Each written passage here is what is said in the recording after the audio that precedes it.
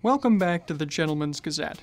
In today's video, we'll discuss taking a seasonal approach to your menswear wardrobe and the Italian philosophy of Scorpacciata.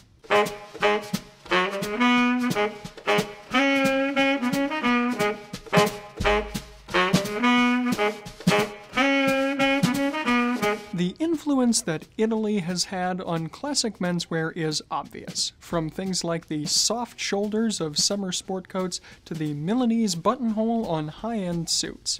This is also evident in the various vocabulary terms used by menswear enthusiasts, such as sprezzatura for the nonchalant style of dressing favored by Italian men, as well as spezzato, which is the advanced style technique of pairing elements of two different suits together.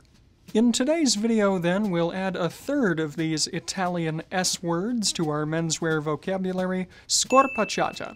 So, what is Scorpacciata, then? Well, it typically refers to a sort of seasonal indulgence, in particular the celebration of food that happens to be in season at any given time. As an example, in Italy, chestnuts are harvested in late October, and around this time, many villages and towns will have a festival, or sagra, to celebrate it. The chestnuts are often served roasted in paper cones or ground into flour and turned into cake studded with pine nuts or crepes filled with sweet ricotta cheese. Everyone will indulge in this great seasonal bounty, and then, with the season, it ends. The same goes for things like olives, grapes, asparagus, or strawberries. They can be bought out of season in supermarkets, of course, but people will try to avoid this, and there isn't really the same sense of indulging in the food and digging in with gusto as there is when things are in peak season. But of course, with a few exceptions, we're not really a food channel. So, how does this concept specifically relate to clothing?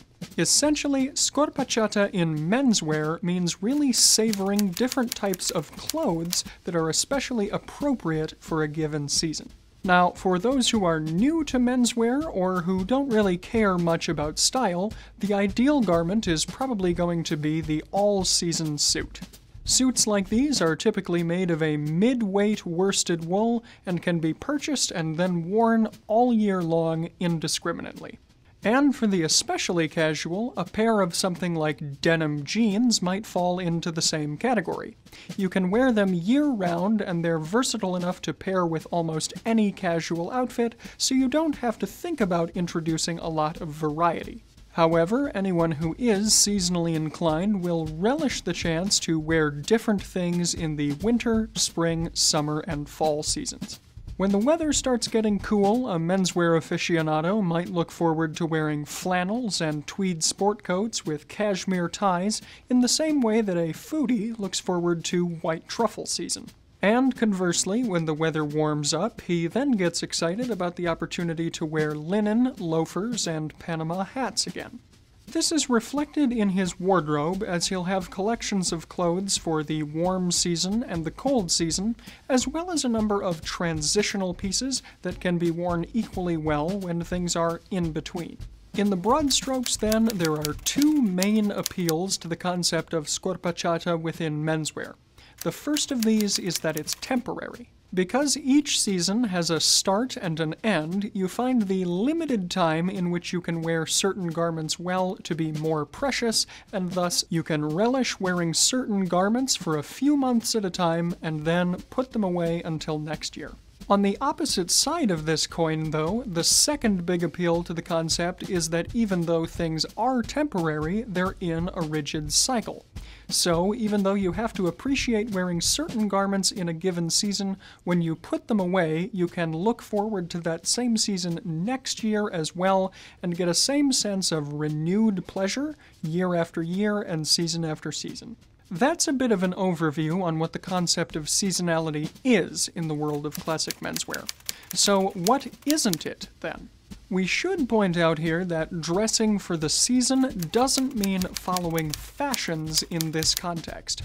Oftentimes, when we hear the phrase dressing for the season, we think of the latest fashions that might have come down runways, but this is really something more within the realm of cutting-edge or high fashion, which is somewhat opposite to the more classically based world of menswear. So, you can still follow the philosophy of Scorpacciata without following what's in any given year. The key is remembering that you're dressing for any summer or any winter, and not being dictated by fashion houses trying to sell you the latest trends.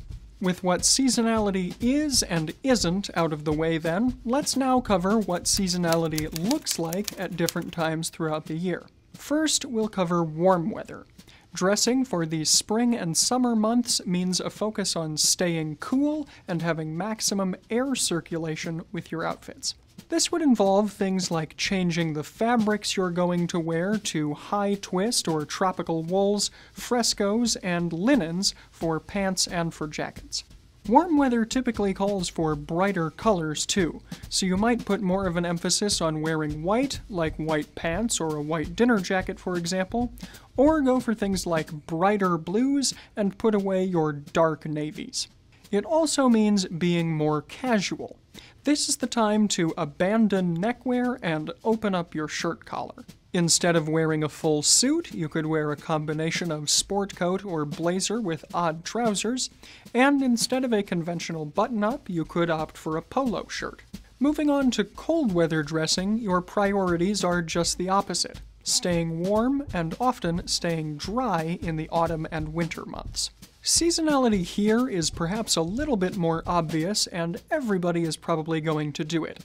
Things like putting on boots or an overcoat or gloves when it's cold out. However, there are also more subtle changes to incorporate into your wardrobe here that the connoisseur of Scorpacciata will appreciate. The colder seasons are your time to master the art of layering with things like sweaters and vests. And of course, winter is great for textures as well. Anything that looks particularly woolly is fair game. There's no need to rely on the standard all-season printed silk tie or super 110s worsted wool suit. You could try a flannel suit or a tweed jacket and a cashmere tie instead. And for the true expert, there are also degrees of difference within a particular season.